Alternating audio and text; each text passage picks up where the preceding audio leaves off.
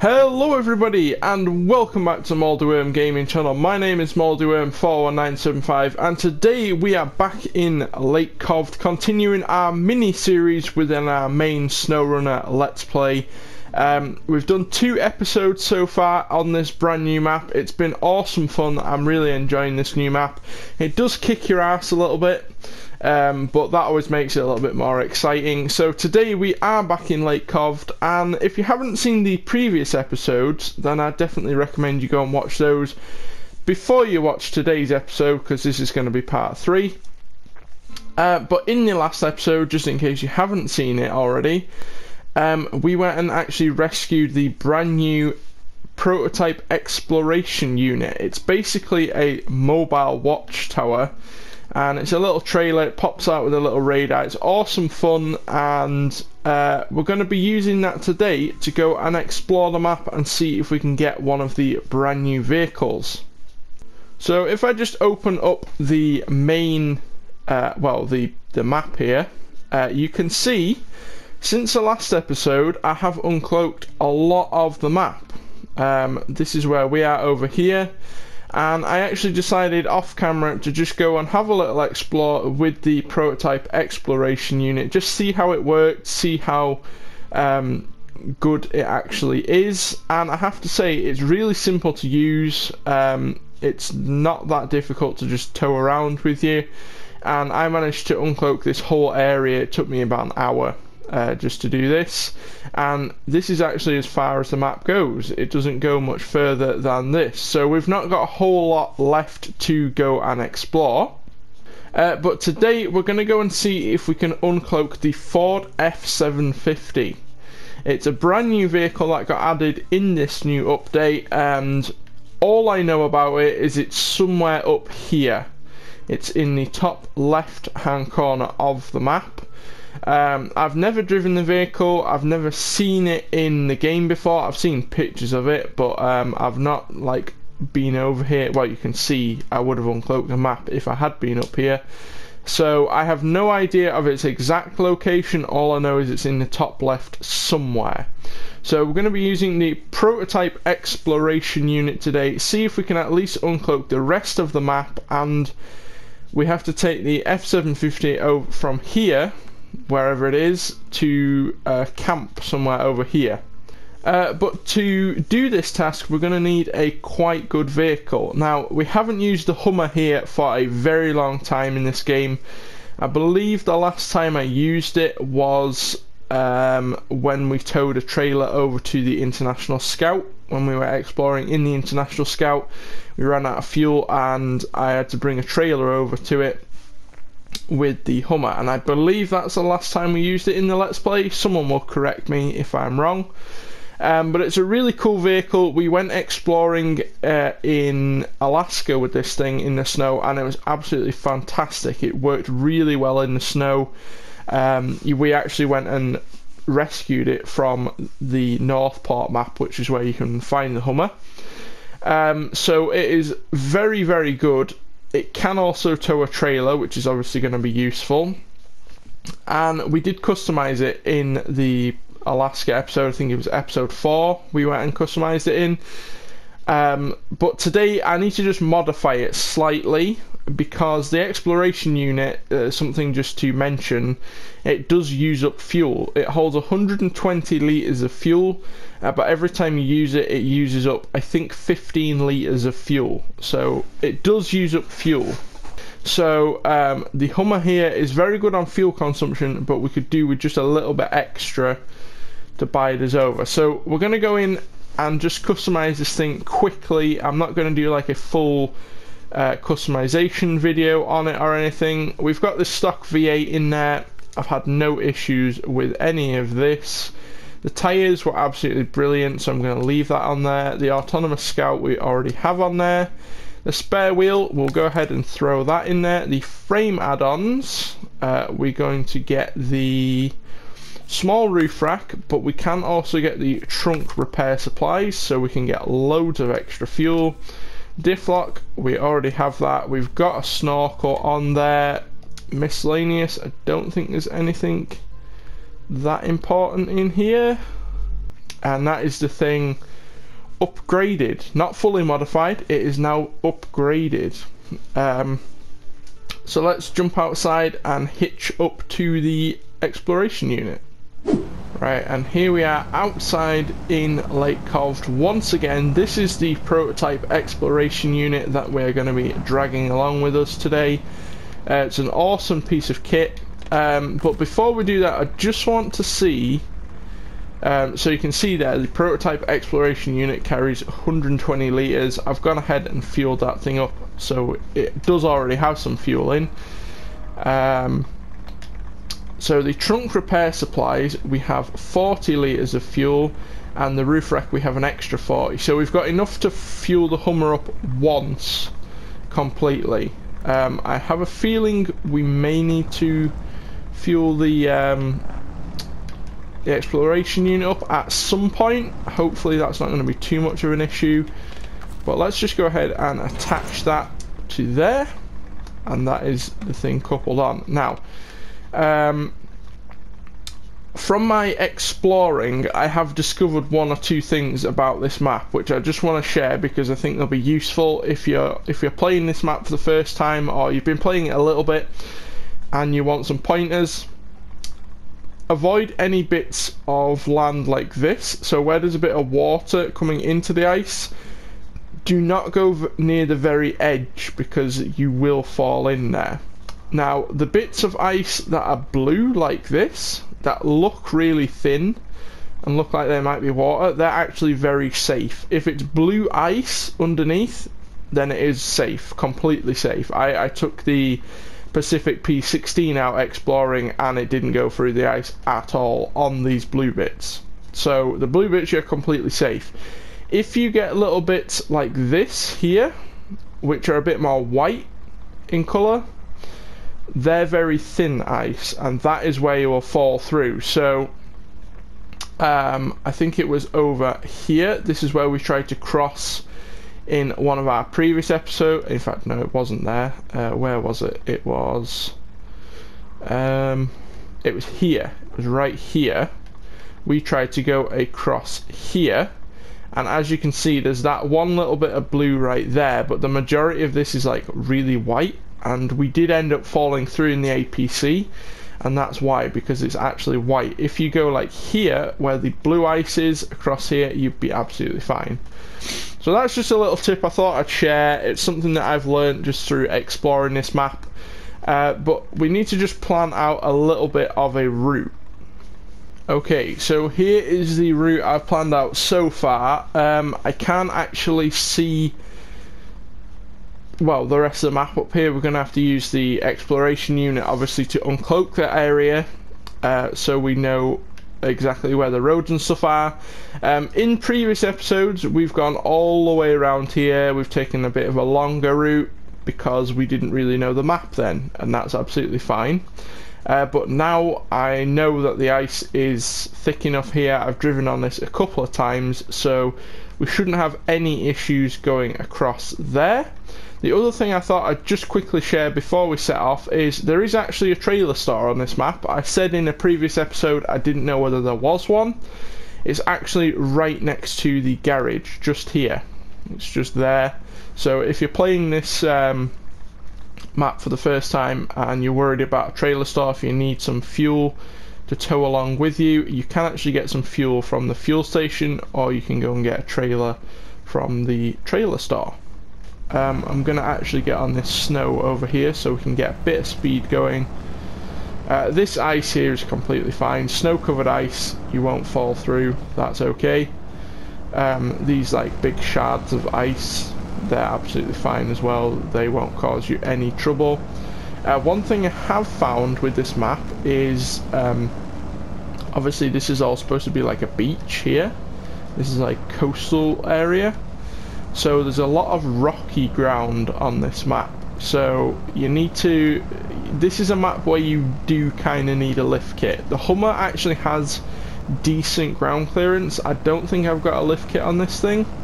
You can raise it, but I've not really had any issues with it so far.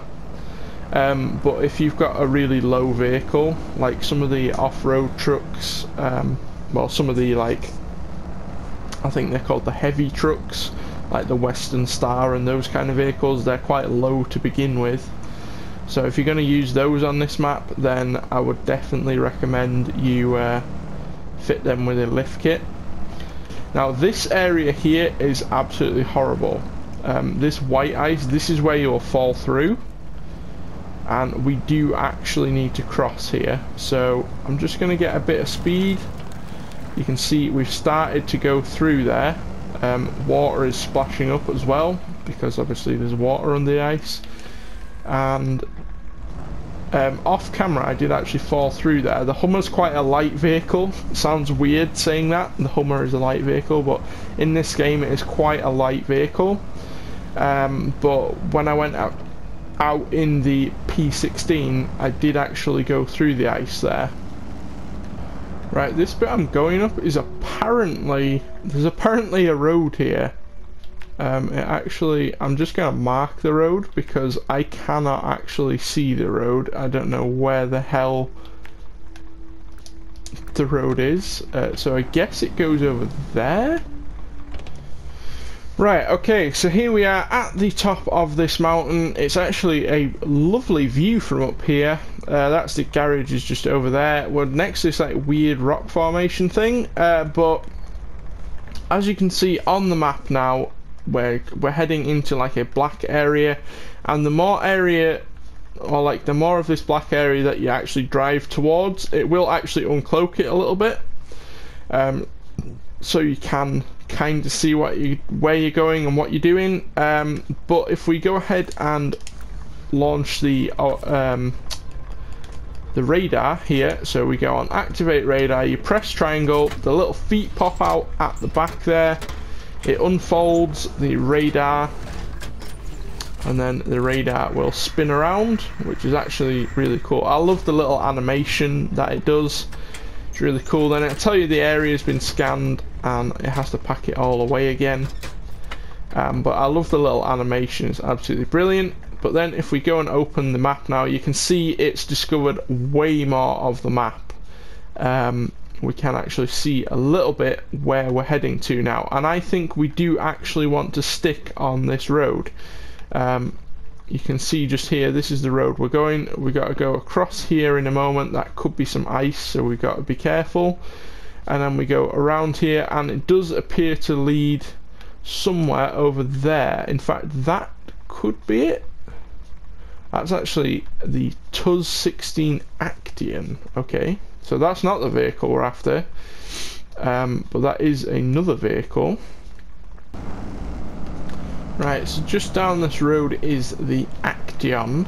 I believe that's also one of the new vehicles in the game, which I was actually planning to go and uncloak in a future episode. But if we're here, we might as well go and have a little look at it. It is actually just here somewhere. This is where I was actually hoping to get to. Let's go ahead and fire up the exploration unit once again. I love the animation, so I'm going to keep this in the video for you. Those of you who've seen this a million times are probably like, oh, I'm fed up of watching that animation, but I absolutely love it. I think it's really cool. It looks absolutely awesome, and it's a nice little feature in the game. It's something that they've actually spent time on, you can tell. I like that this map is specific for this unit. We are going to be getting a new map very soon called the Afrikaans map, which is also going to be in the Kola Peninsula. So it's going to be a snowy map like this one. I don't know if we're going to use the exploration unit for that one as well.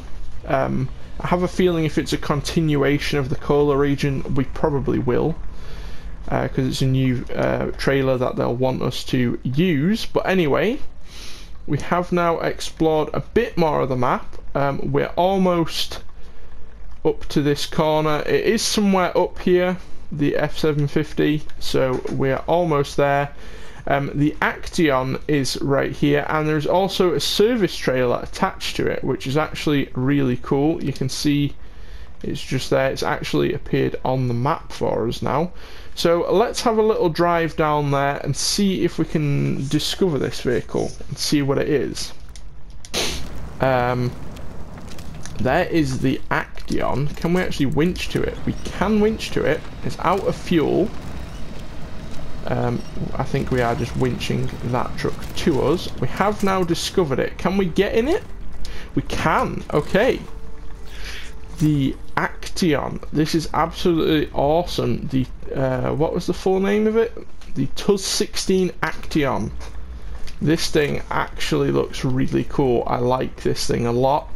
It's got a very square little bed on it there. I know this thing has some really chunky off-road tyres you can fit on it. Obviously it's in its sort of standard state at the moment, so there's not a whole lot. Well, it's really not going to be very useful here, especially since it's out of fuel as well. We have got some fuel in the Hummer there, but I don't really want to use that just to fuel this thing up.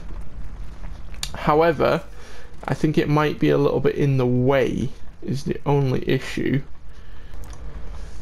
There's not many good winch points here. This is getting a little bit sketchy. Right, we have almost got through this horrible section. I didn't really want to say that because I know now we are going to get stuck just as we're leaving it. I can tell this bit looks like quite thick mud.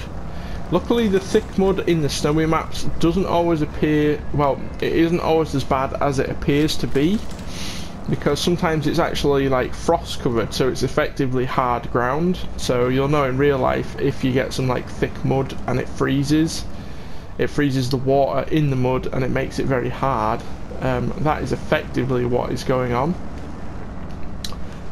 We do have another horrible little section just in a moment though. We have to get up this hill first. Luckily there's one nice tree over there. It's not really where I want to be going. I don't really want to be going over that way, but I mean, if it gets us up the hill. Anyway, this is the horrible little bit of like road that we have to go over. Well, it's not a road, it's basically just a rock cliff. It's very slippy because it's ice covered rock, which is a real pain in the arse.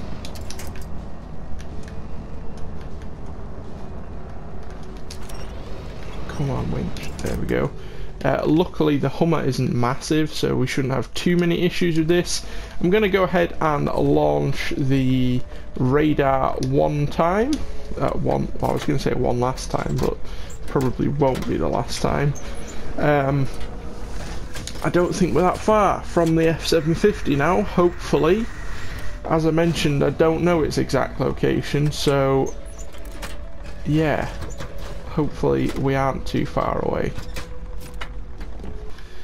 We have actually discovered an upgrade location, which is actually just down the road from us, so we might as well get that whilst we're passing. I'm actually just going to skip a little bit of time. There we go. And it's daytime once again. I would show you the nighttime gameplay, but honestly it's really difficult to see anything for me playing, and I've recorded bits of nighttime on video and you honestly just cannot see anything, so there's really no point to it. I also don't want the trailer to fall off, because if the trailer falls off it's just going to drag us down this cliff with us. This is absolutely terrifying and horrible and all of the above. This is some really horrible terrain. I've seen YouTubers go with massive trucks on this road, or on this like cliff face, and fall off it. It's absolutely hilarious, but I like to be professional, I like to be realistic. Don't like to fall off if I can help it. It has happened in this Let's Play. We've rolled over a couple of times and stuff, you know. I'm not the greatest driver in the world in this game, so that will happen occasionally. even really good SnowRunner players will probably fall over at some point. I believe that is actually a lift kit location, a lift kit upgrade for the F-750, which is actually really useful. We're going to have to get this. However, it's just a sheer ice slope down to it, as you're going to see now.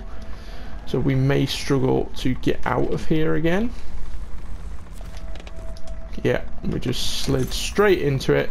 Oh, it's actually engageable all-wheel drive for the GMC MH950. 9500, sorry. Not the upgrade location I was expecting, but okay. Would also appreciate if we could just get in range of... Okay, well, that tree will have to do. Yeah, you can see it is just literally a ice bank down here. We should be in range now for that tree. Luckily they've been nice and put some trees here. They could have been very horrible and decided not to put any trees here. Right, so I thought we were going to have to go up that big cliff. Apparently the road goes down here to this lake. Basically, well, it's a river. I was kind of hoping this river was going to be frozen covered so we could just drive on it. It doesn't look like it is. It actually looks... it kind of looks frozen. Bits of it look frozen, bits of it don't. There is plenty of trees around it. I don't know which way we want to be going. We kind of want to go this way, so we want to go to the right. It actually does appear to be frozen, which is always nice. Then that bit there is water, so we're going to have to be very careful with this. Kind of want to stick to the trees if we can help it. That is like the treeless area. The F-750 is just in there somewhere. But trees are your friend in this game, so...